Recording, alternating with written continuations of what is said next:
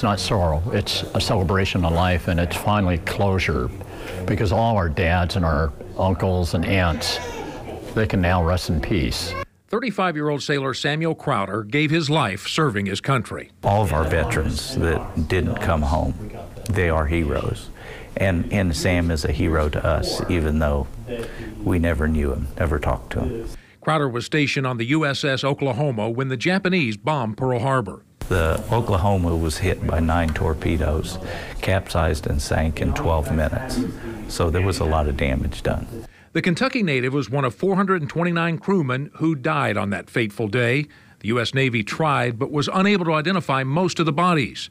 They were buried at the National Memorial Cemetery of the Pacific in Honolulu. In fact, just being over in Pearl Harbor really hit hard the first time I was there. Fred Crowder was drafted into the Navy in 1969. He says he stayed in the service to honor the uncle he never met. Just learning about my uncle, it just really made me proud to be there. Advances in DNA testing eventually led to the identification of Crowder's remains.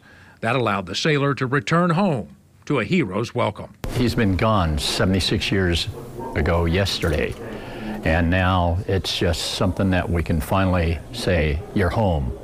And as a being retired Navy, I say, Uncle Sam, you're relieved of your watch. We have the con.